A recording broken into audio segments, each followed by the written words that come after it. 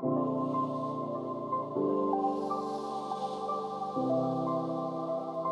month ago, I was at a dinner with my parents at an Indian wedding, and we were eating the food, but there were no napkins on the dinner table. Not a big issue, but if you've ever had Indian food, you know that your hands get really messy and you need to have a napkin. And as we were looking for a napkin, asking the wedding venue staff, we saw that the wedding party was getting really mad that there were no napkins in the venue. And there was just a lot of emotion and anger being expressed at the time. A week later, I was with my dad at a coffee shop, and we see this guy getting really mad at a barista. And I said to my dad, and I said, napkin.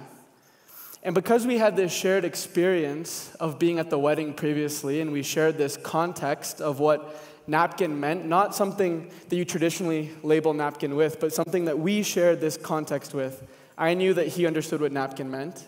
And I had this feeling that I could actually encrypt the word napkin in the physical world and only have the people who could understand it be the ones who were there for that experience and shared the context. And I could actually draw this boundary around who would understand it. And so I wanted you all to think about some of these dictionaries that you may share with your friends, your family, or your coworkers that may consist of idioms, symbols, or these inside jokes that let you communicate incredibly efficiently with one another.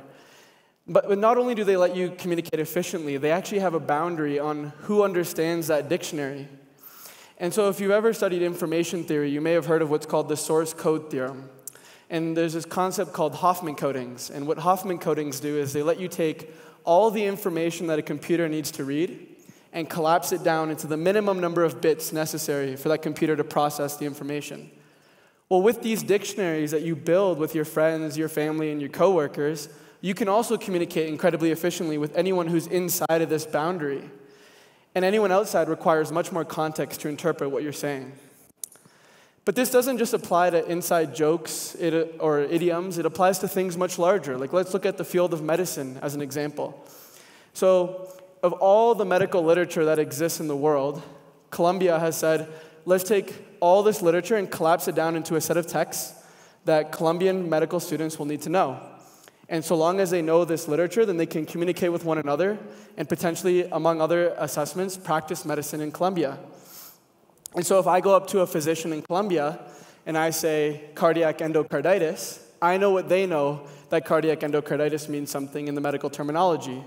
And anyone outside of this field may require more context. But does speaking this language or having this terminology allow you to be part of this group? Well, no. Like, if I read all this medical textbooks, it doesn't make me a doctor, nor does reading the Bible make me a Christian, or reading legal textbooks make me a lawyer. But what these texts are very powerful for is they let you communicate incredibly efficiently with people who are inside of these communities. And so another problem that you may see is, like, let's put 3 scientists on a panel, a biologist, an economist, and a sociologist, who are all aimed at talking about how to solve climate change. And they each come onto this panel with each of their own dictionaries, with each of their own peers. And what ends up happening is you end up getting the most high-level, abstract communication possible, and we lose the richness that comes from each of these cultural communities. And so what I've tried to do in this brief introduction is introduce some of the primers to the concepts that we'll be diving much deeper into the rest of this talk, like context collapse, common knowledge, and boundaries. And this work is titled Plural Publics at Microsoft, and is joint work with Glenn Weil, York Rhodes, and Divya Siddharth. And I hope by the end of this talk, we'll have a very tactical approach of how to build systems that can achieve common knowledge, protect boundaries, and also rebuild the context that we've lost in communication. A lot of this work is influenced by some of the early thinkers like John Dewey and Walter Lippmann, who've talked a lot about the plural publics, as well as what it means to have informed decision-making.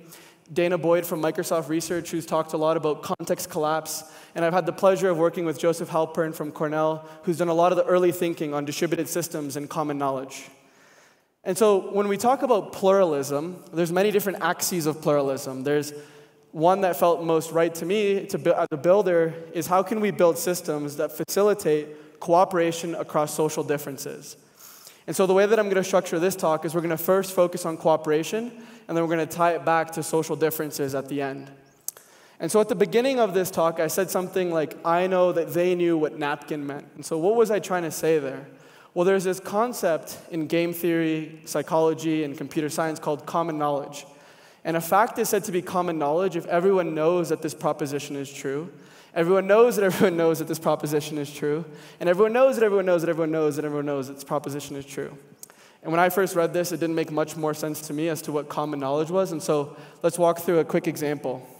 So I want you to imagine we have two generals here, a general on the left called General A and a general on the right called General B. And their goal is to attack in the valley of this mountain in a coordinated way. And the only way that they can communicate is through a messenger.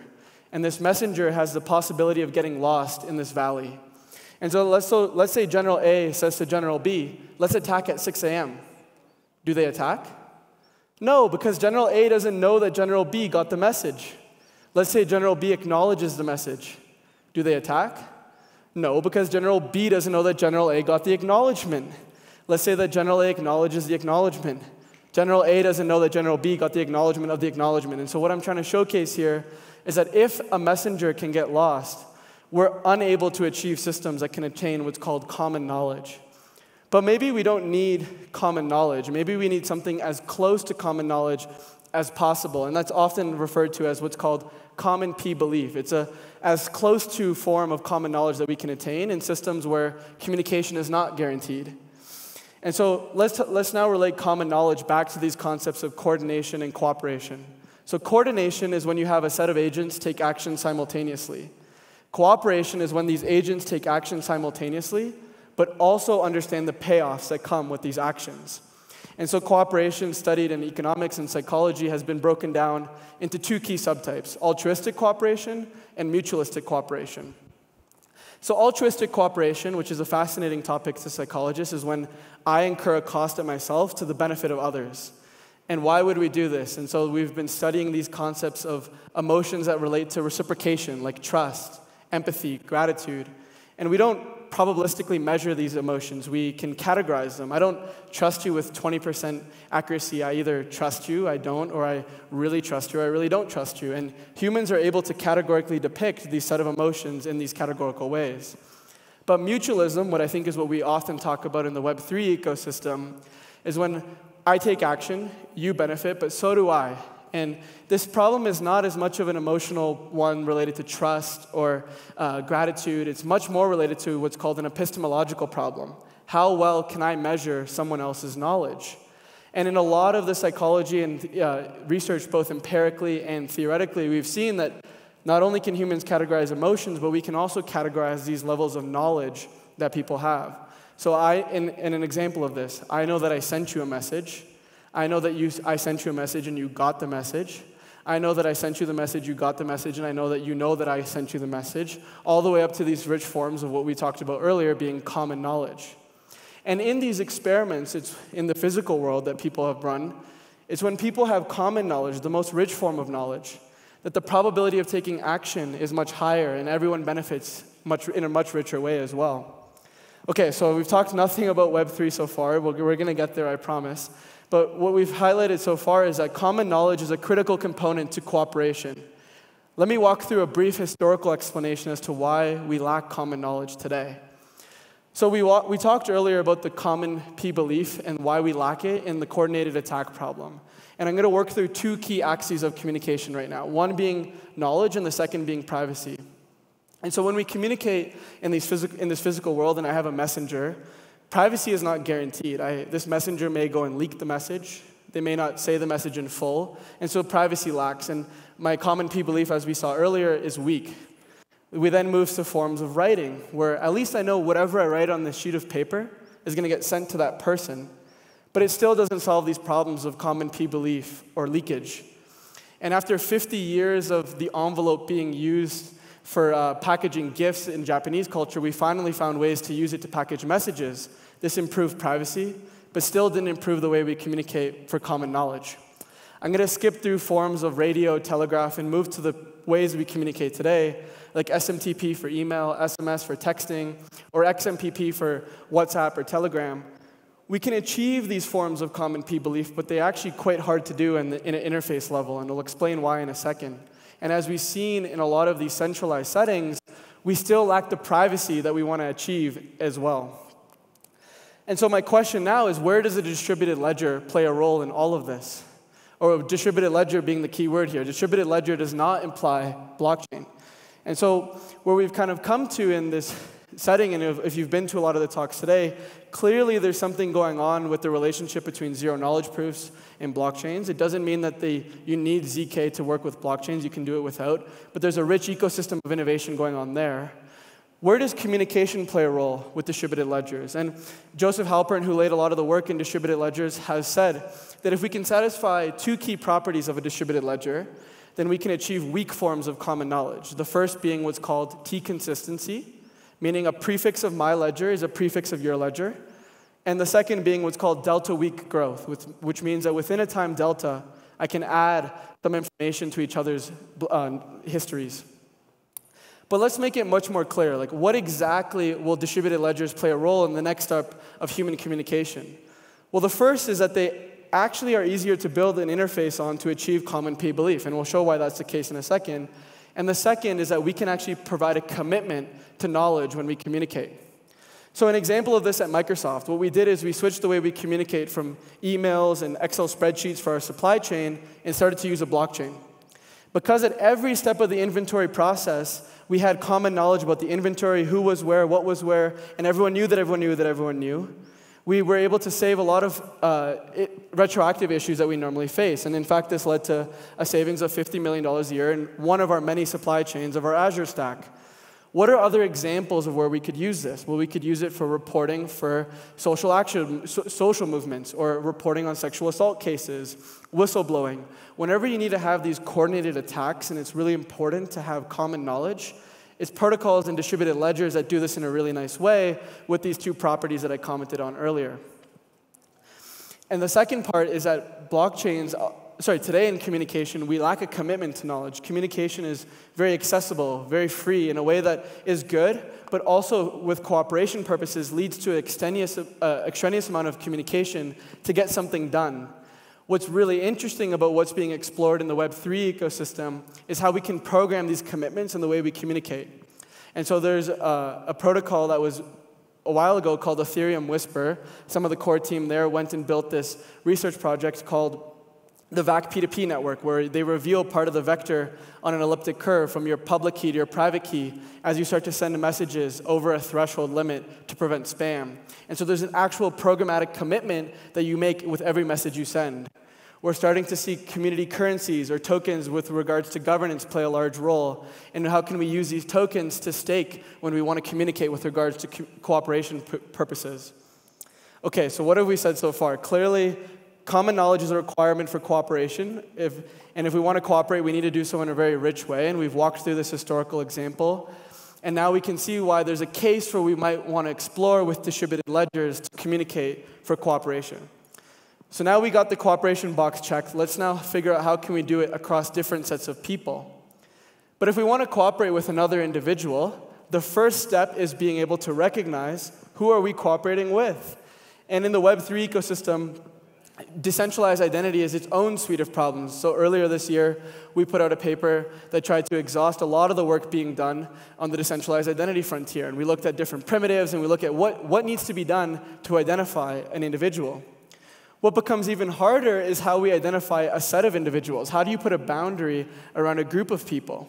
And so let's talk a bit more about why we've lost boundaries today in the way that we communicate. So in the past, we had these very rich forms of tribal dynamics, whether it was literally we were part of tribes or it was religion, and we had a very clear sense of who was inside of a group and who was outside of a group. And these strong tribal bonds were quite good with respect to communication, communicating quite efficiently, and we understood each other's dictionaries quite well.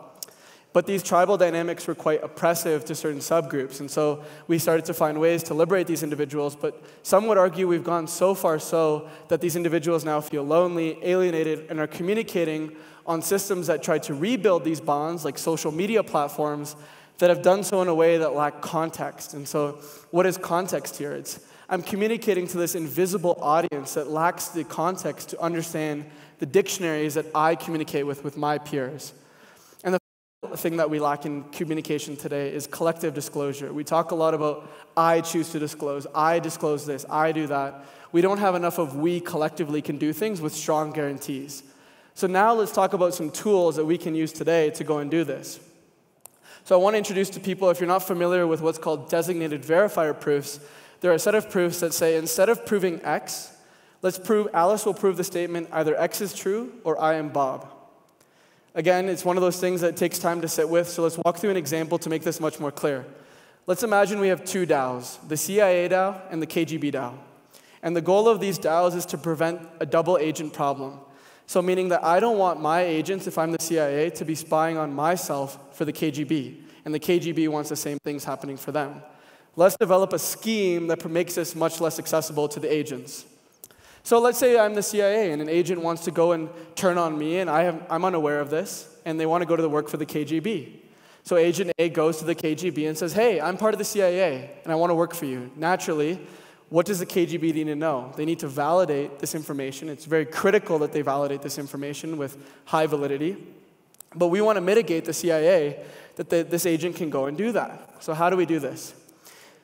So we're now going to walk through the designated verifier proof scheme. We're not going to go through the technical details here, but if you want to, you can come up to I and someone who I'll introduce in a minute.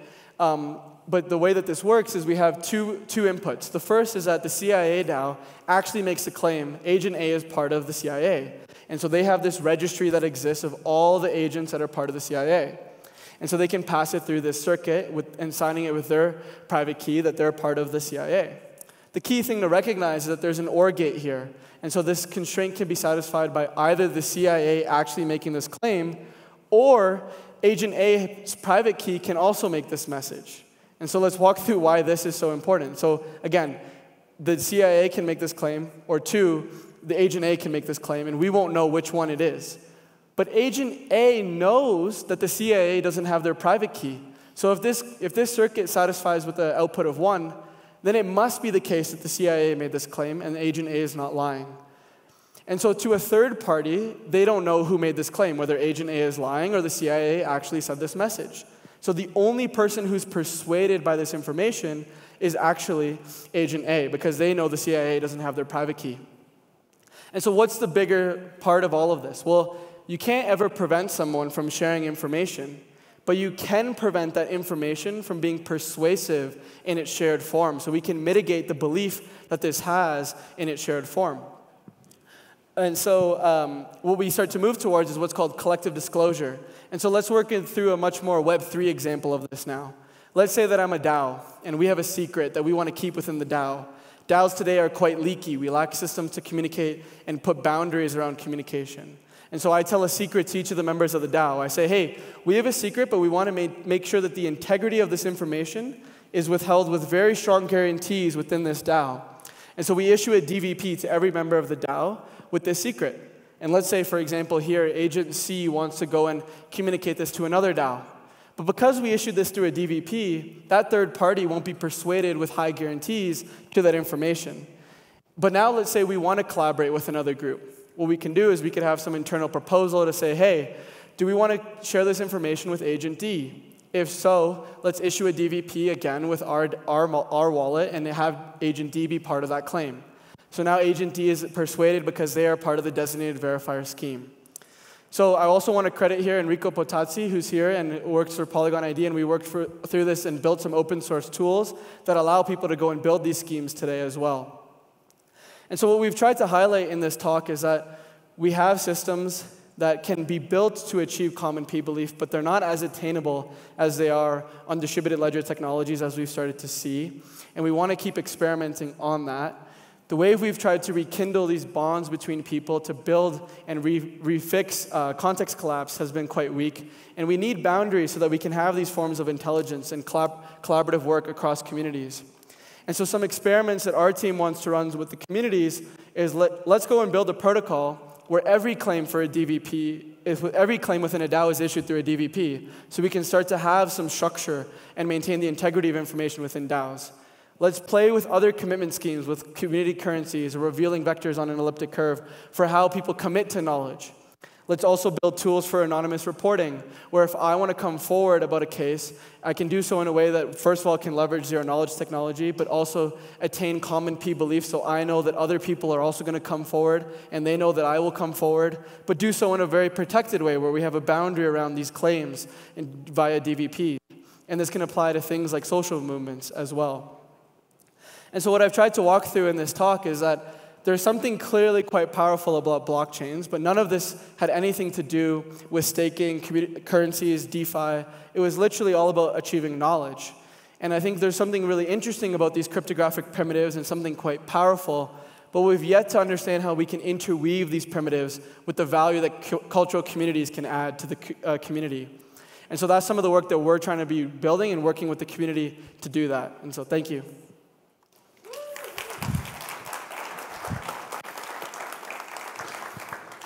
We have a few minutes for Q&A. Are there any questions from the audience?